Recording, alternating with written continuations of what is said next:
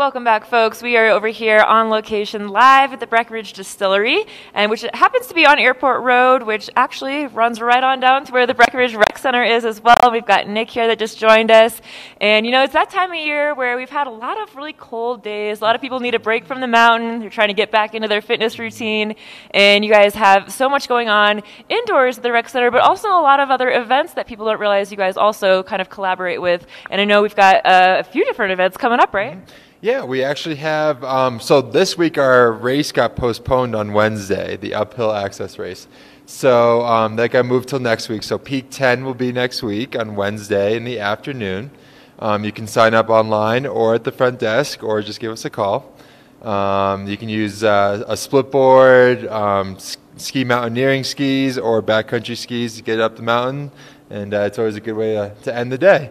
And then the end of the month, we also have a race on Peak 7 in the evening on Wednesday. So we have 2 races left. And this is all part of the Ascent series, right? Yep, and the whole series ends on the end of March, and this will be the last 2 races. So it'll be a good way to end the season. Now, I've heard also there's a little perk for people that are competing in multiple Ascent series, right? You get kind of, I think, a prize if you compete in all of them, right? You can do more than one or just one, right? Well, we do have weekly prizes.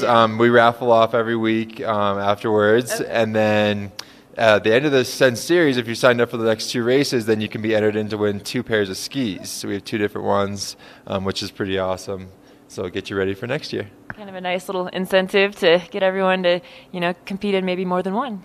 Yeah, and they're like really nice, light little skis for the racing, so it works out really well.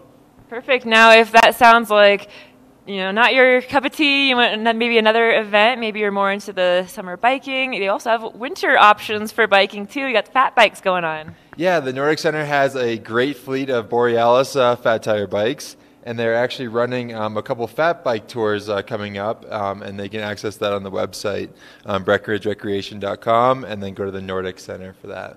Because even with you being with the Rec Center, you guys also work directly with the Nordic Center as well as the Ice Arena, and you guys kind of all coordinate these events together. So if people want to do tours or find out more about fat biking, those are the folks that kind of get them started with it. Yeah, you can either call the front desk at the Nordic Center or the front desk at the Rec Center, and we have all the information there for everyone. So that works out really well. And I believe they offer rentals for snowshoes and cross-country skiing as well, right? Yeah, full fleet of snowshoes, skate cross-country skiing, as well as traditional. Awesome. So definitely stop on up there. I mean, we've got just great snow conditions, so winter is not over yet, and we have all these winter activities still going on. Absolutely, and if you do want to break from the winter activities, we do have the Rec Center, nice and warm inside, all the cardio equipment, weight equipment, full pool with a slide for the little kids. So. And the fitness classes are just great. You guys really have grown the fitness schedule drastically since the remodel or the renovation. And we've got all these new rooms that offer classes too. I like to stop in there occasionally. Yeah, Kelly's done a great job of growing that program. Over the weekend, we have yoga and cycling on Saturday mornings and body pump. And then on Sunday morning, just body pump and yoga.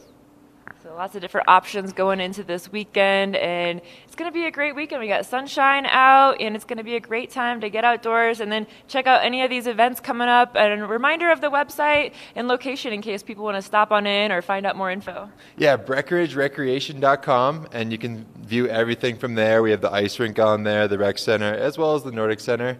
And then the Rec Center is located on 880 Airport Road, just up the street from the distillery. So once you get a workout in, it's a good idea to come down to the distillery. Yeah, do the workout first and then come here, not the other way around, right? Yeah, absolutely. It works out a little better. All right, you guys, well, stick around. We still have more to come. We've got great things happening over at the studio as well as our Watch and Win. And, you know, speaking of the Rec Center and the distillery, our prizes happen to be today related to both those things. We're going to throw in a gift card to the Breckenridge Distillery as well as a punch pass to the Rec Center.